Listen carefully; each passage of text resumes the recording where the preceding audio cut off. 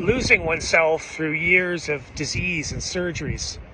For me, I lost myself after years of inflammatory bowel disease and the intestinal surgeries, and having close calls with death, outright confrontations with death, just like many of you, and those confrontations were at specific times during that health journey. And that's disorienting, it's discombobulating, and it tends to steer a person off course in life to varying degrees.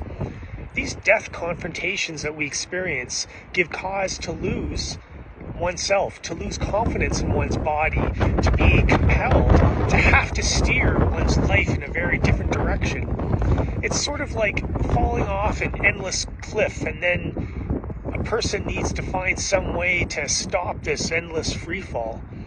Meanwhile, many of those in our life circles, like friends, family, acquaintances, perhaps work colleagues, these life circle people continue to relate to our former self, and they don't relate to the new person who is standing in front of them now, the person after disease and after these intestinal surgeries.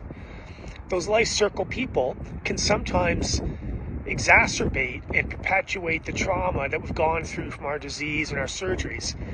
The new person that arises in us out of the ashes of the disease and the surgeries and these confrontations with death is important to note, both for yourself and for those in our lives.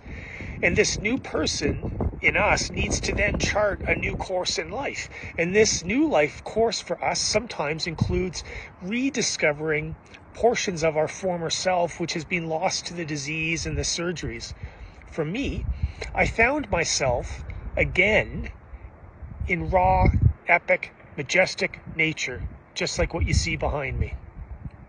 In the mountains, surrounded by wildlife, and it was in these majestic natural settings wherein I accidentally discovered the state of flow, a place where my human capacity in terms of emotional and physical and psychological well-being and health and personage was healed, pushed to its limits, as I repeatedly took my body to the brink of its limits physically, thereby pushing me to my maximum emotional and psychological limits, while suffering at my outer reaches of personal safety when I'm hiking or climbing. That's what I'm referring to.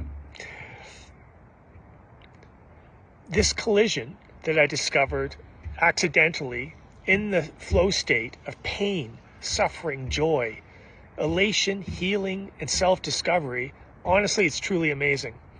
Each journey of mine into the mountains escalated my healing from the many ghosts left behind in me from the Crohn's disease and the intestinal surgeries. The Ostomy Athlete.